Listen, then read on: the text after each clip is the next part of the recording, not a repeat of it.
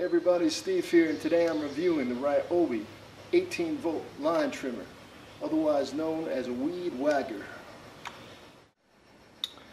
Alright, let's get started. Included with the line trimmer is this charger right here and that battery. Okay, it's pretty self-explanatory. You take the battery, you put it into the charger, you lock it in, and you plug the charger in. Red light will go on that shows you had power, and now you can see a solid green. That means it's fully charged.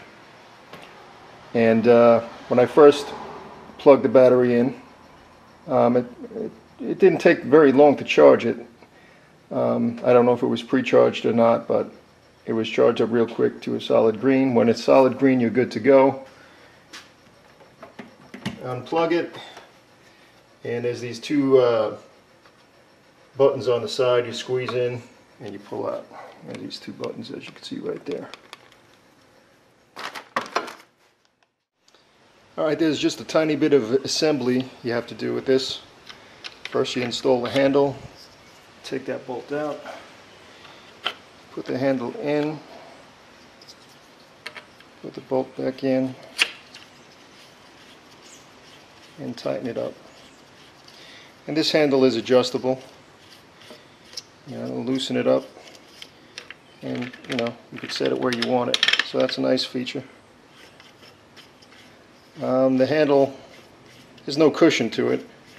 It's basically just plastic, but not too bad. Okay, the next thing you have to do is install the grass deflector. And this is where I give Ryobi its first strike. Now, if you notice, there's these little plastic nubs right here.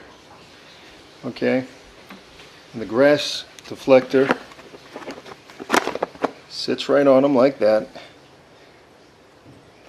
And then take a screw, right, and you screw them in. Now the problem that I have is those little green nubs aren't threaded. So that's as far, I don't know if you could see, that's as far as the screw goes in.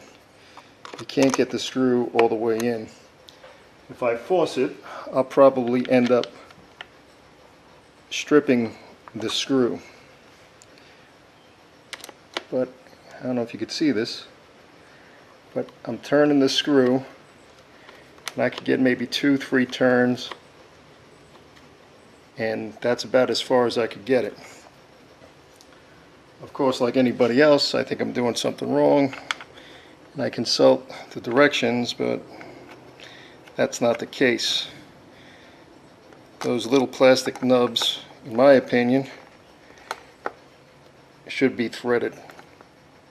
So if you get this, I don't know, maybe mine wasn't manufactured right. I don't know, but those little nubs were not threaded. And in my view, you should never have to force anything. And as you can see there, that's as far as it's going. So that's the first strike I give it.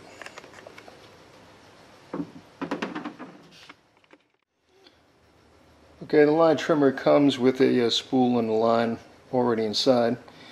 But let's have a look. Here's the retainer. And you see a little white button there, and a little white button there. And to get that off, you have to squeeze the button.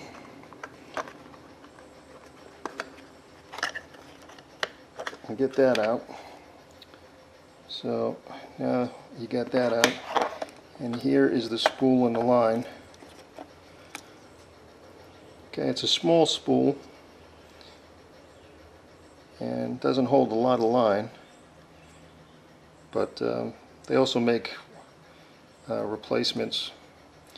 I think I got 3 or 4 of them for about $18. So if you ever run out, you could just pop the old one out and pop a new one in.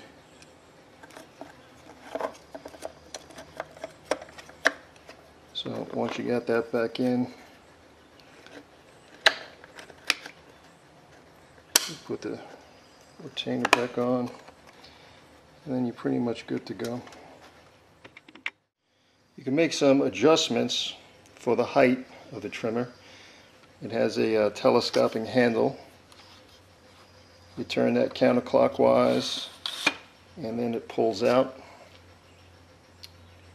And to tighten it back up, you just turn it clockwise. Alright, you could trim an edge with this. Right now, as you can see here, it's set to trim. And that's how you would trim. And if we want an edge, we pull this out and we turn it to where it says edge. Now you could edge. Alright, now I'm going to put the battery in. It's pretty much self-explanatory. You just put it in. You snap it shut. And there is no on-off switch. So you just squeeze the trigger and away you go.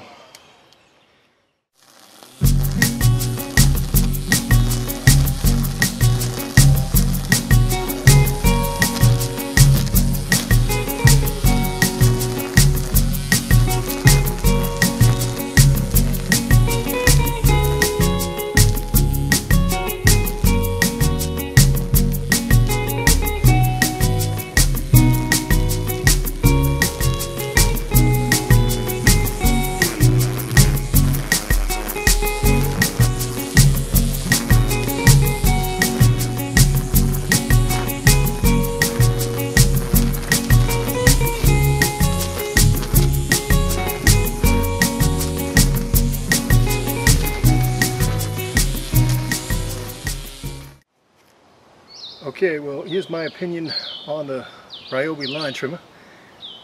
Forgive the sweaty appearance, but at least you know I've been using it. First off, it's not nearly as noisy as a gas trimmer or an electric trimmer, which is a good thing. It's not nearly as powerful either. So if you're looking for power, you might want to reconsider something else. As I got into the taller grass, you could hear it labor a little bit. But it did the job. The battery lasted me about 30 minutes. It was nice not having to pull a cord around or be bothered with gas. So that's a plus. And one of the pluses to not having as much power is if you have a gravel driveway like I do, you really don't have to worry about the stones being kicked up and doing damage to the siding or anything like that. So there you have it. If you want something more powerful, maybe a higher voltage, if you're looking for a cordless. But I ran this thing for about a half hour, as I said, and it did the job. It did what it had to do. I'll periodically put in description above of the coming weeks if I still think it's good or whether I recommend it or not. But for a first shot, it went very well. That's it for now. See you next time.